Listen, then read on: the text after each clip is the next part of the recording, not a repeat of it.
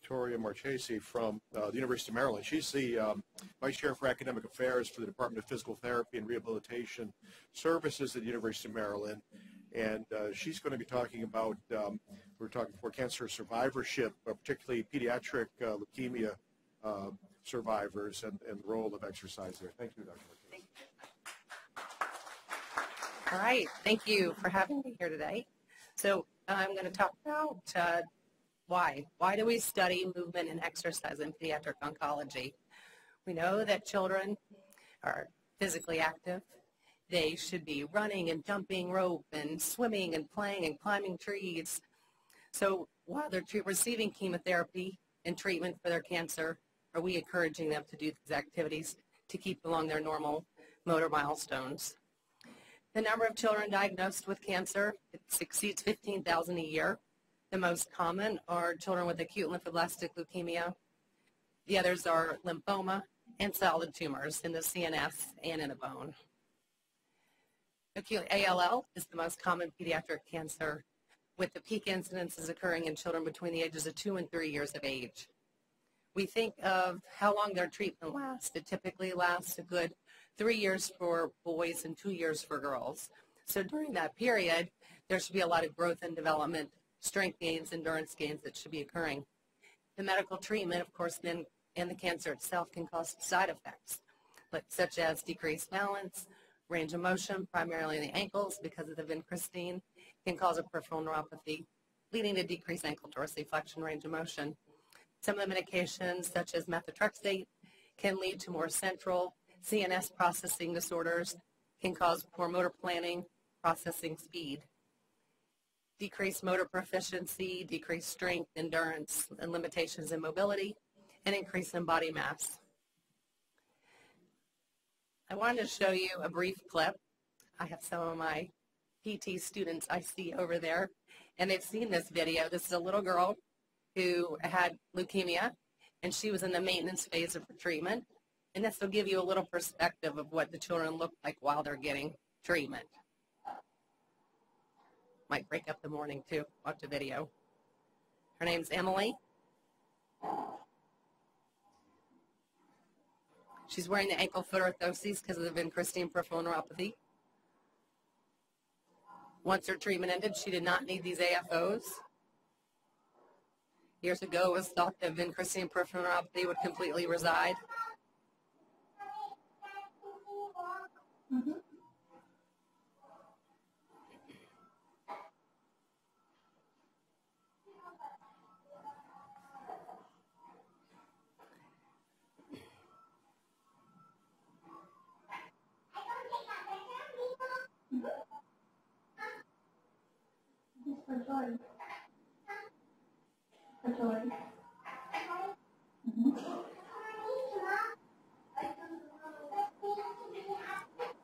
Okay, so what did you just hear her say? I know I only have 15 minutes to talk and 5 minutes for questions, but I have to play that piece. Right, so her mom's taking a video for me, and she's doing this so I can be happy, right? This is why I do this research. I love this. Here she is. She's finished with treatment, finished with chemotherapy. She's on the baseball field. Her parents have bought her this snazzy pink helmet. So is she actually on the field, just on the field, participating, or is she running the bases as fast as she can, like her friends, as her peers would do? So the benefits of exercise, you've heard it all morning. Exercise, right? If we could just get people to participate. We know the adult oncology literature supports exercise, including yoga, interval training, all kinds of strengthening programs. The body of literature is growing in pediatric population as well.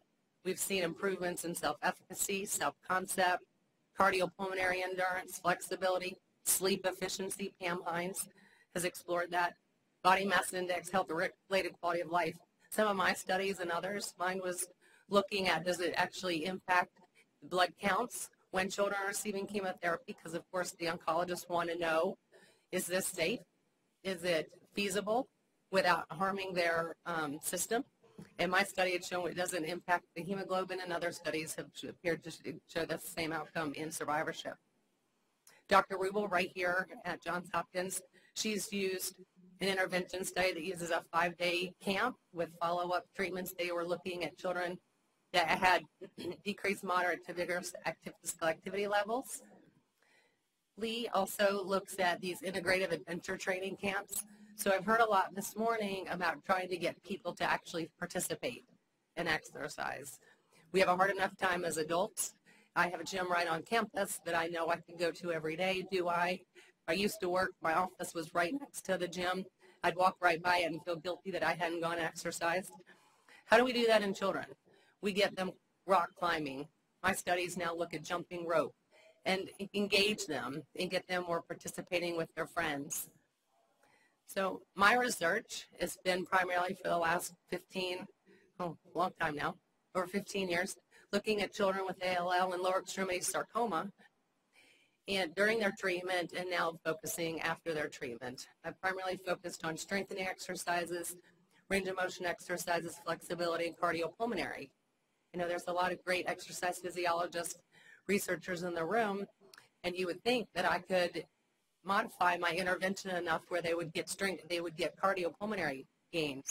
The problem is we typically, historically, have not encouraged our children to exercise at a high enough level of cardio to get those cardiopulmonary gains. Of course, this is my daughter. She's brought into my lab on a regular basis. What am I studying now? Postural control and movement analysis measures in children that have completed medical treatment for ALL. So I'm looking at posture, movement, coordination patterns, so I can better identify what intervention, what exercise is going to be the most efficient and effective to assist these children who, if you saw, there's healthcare professionals here that have had leukemia and lymphoma. They're walking, they're running, but are they doing that at a high level in their performance? So my current study, which I fortunately just received funding for, we've looked at children between 6 and 17 years of age within 5 years of completing medical treatment. I have a motion analysis lab over at the University of Maryland, right downtown, right here in Baltimore. I have a sample that I'm going to show you today of 12 participants. We have 6 children who are survivors of leukemia and age and gender matched norms, and the range of 4 to 26 months from completion of treatment. My outcome measures, goniometry to measure active ankle dorsiflexion, because I already mentioned the limitations from the Christine peripheral neuropathy they're supposed to resolve. Brunet's OSCE test of motor proficiency, looking at the balance subtest specifically, timed up and go to look at basic functional ability. Our gait right, somebody spoke this morning already about gait parameters. I look at cadence, step length, stride length, velocity. We've got a great lab. We can use kinematic and kinetic data. So I have a icon motion analysis system, and I use the force plate, and I'll show you how I use that a little bit later on. And EMG data. I want to know when are the muscles firing, when are they relaxing, how quickly before the jump are they preparing the movement, are they co-contracting, are they able to isolate the movements that they need to. This slide, interestingly enough, looks at, we have ankle range of motion. Let's see, right here. This is the ALL-CCSS group, and these are the age and gender match norms. This is the right in the dark and the left in the light. So they're pretty symmetrical, but as you can see, we have neutral, which is the 0 value, and above neutral to 20 here is actually active ankle dorsiflexion. Below the 0 is in a plantar flexion range. So with the knee extended, these children and teens are not even able to actively dorsiflex their ankle to a neutral alignment. Same with the Brunix, the test of motor proficiency. We have our ALL-CCSS group and our age and gender matched control group. Now these are only 12 participants, and we are finding significant differences between the groups. And I can't reiterate enough, if you see these children coming to your clinic for long-term follow-up survivorships with Kathy Rubel, you would not even think that they had motor deficits or would have problems with basic exercise, swimming, soccer, or timed up and go. Just to refresh your memory, the timed up and go, you sit in a chair, you stand up, you walk 3 meters, you turn around and sit down. Significant difference in how much time it takes to just simply walk 3 meters. You may ask yourself, clinically, or in the community, what does that make a difference for, these few seconds? Any of you remember high school when you had to get from one class to another in 5 minutes? You had to go to the bathroom, go to the locker, talk to your friends. So a few seconds on walking and a few seconds going up downstairs does make a big difference in somebody's social in high school and middle school years. Step length. This is a small sample of 4 participants. I had one participant who was our rock star. She was amazing, and her control was a really active, vibrant young girl. So you can see some variability, but the step length is typically greater in our typically developing children. Little videos. Love these videos. This is from my motion capturing system. There's Miss Run. Okay. So we have on this video is showing our child who has had leukemia. The other video is the age and gender match norm. If we break these characteristics down, if you look at their head, this participant is looking around. Where am I in space? You should be thinking about their proprioception. Are they having some proprioception deficits? I did do a proprioception measure. Just is your foot up? Is your foot down? Is it sensitive enough? No. Where are their arms? Where are their hips? Where are they in space? Where are they landing on their feet? Is it efficient? And why do I care about this in relationship to exercise? What activities do you do in your daily life, or your children, or your friends' children, that requires jumping? Most sports these days, even volleyball, you have to be able to really get a power jump. I don't play volleyball, so don't get me on my volleyball skills and terminology. Basketball, all kinds of things, even things children play on the playground. Running.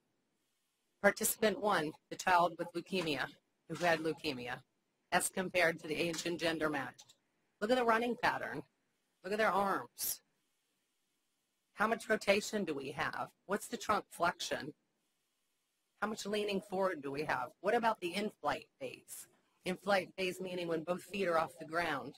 If you're going to play lacrosse, you're going to play lacrosse here in Baltimore, right? Or in Philadelphia, or in D.C., anywhere really. I grew up in the South. Even lacrosse is popular now in the South. Can't believe it. But you need to be able to run, and you need to be able to run efficiently. What do we have here with one other participant? I thought I'd give you a little bit, show you the variability. This is our child who had leukemia as compared to the age and gender matched. The typical developing child still does not have a typical running pattern with her arms. She's not crossing midline. She's not using her arms efficiently. However, you can see the in-flight phase is greater. She's more efficient in her running pattern. The child who had leukemia is using her arms to really swing and help her to achieve that momentum. So we go on and think about differences in jump height. So in my study, it's taken me a little time to get my colleagues on board on the why do we care about jump height. I think I've got them sold on this idea now. Jump height. Obviously, the children who had leukemia are not jumping as high as the age and gender matched. But what about when we look at torque? And we look at, so normalized maximum joint torque.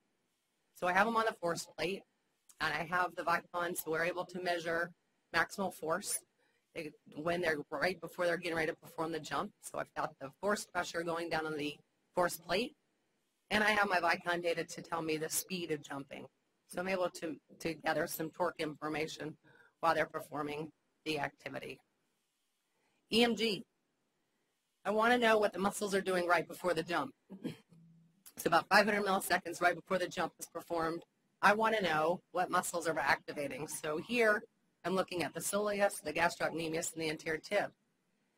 This slide is indicative of the increasing peripheral neuropathy. So we have some neuropathy effects that well-published data supports.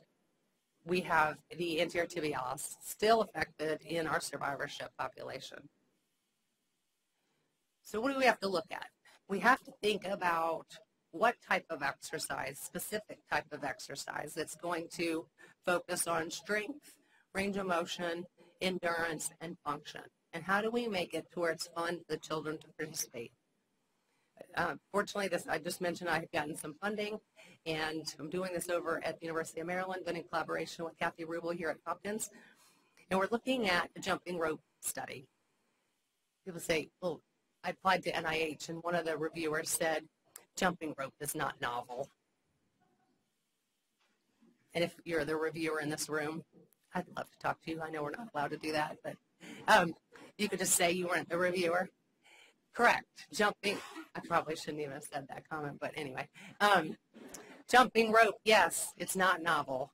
It's novel in this population, how we're studying it, and how we're using it scientifically. So when we think about jumping rope, what does it do? It brings in weight bearing.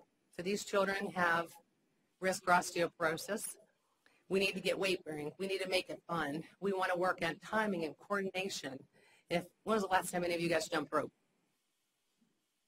Some people are raising their hand, right? So you have to think about the timing, the coordination. Can you do it for so many seconds? So for my grant that I wrote, we had to make sure that we had the bouts of exercise in there. How long were they going to do it? How are we going to measure their energy expenditure and our outcome? So when I think about, in summary, with this population, what do we need to do? We need to see them when they're initially diagnosed. I want to see them throughout their treatment.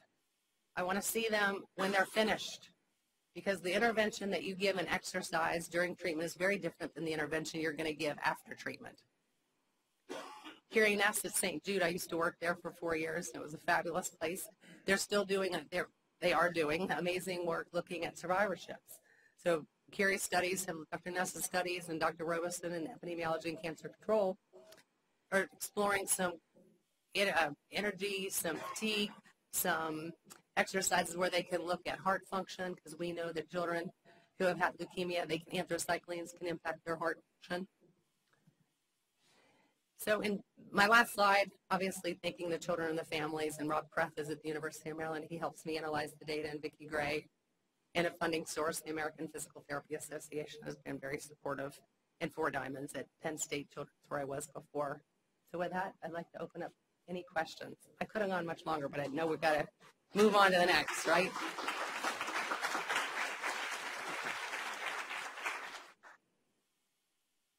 Okay, great. Nope. Yes. Do you have any idea how long these persist? So the abnormalities with running or jumping. Is there any evidence that shows it persists in adulthood? Yes, so it's a wonderful question. Interestingly enough, a new study that Dr. Ness out of St. Jude has published, not only does it persist, but there's early frailty. So you have somebody who had leukemia when they were 2 and 3 years old. They make a few gains, but then by the time they're 30, when I say early frailty, if you think about how old we are in the room, early frailty already starting in their 30s. So then we bring on a whole host of other problems. They're already at risk for osteoporosis. They already have decreased muscle strength, decreased muscle mass. They have metabolic complications. Then we're rounding into their 30s, where we already know bone mass is going to be naturally decreasing. Then we have a different set of interventions that we need to be focusing on. Fall prevention, as you're going to hear today. Good question. Very good. Thank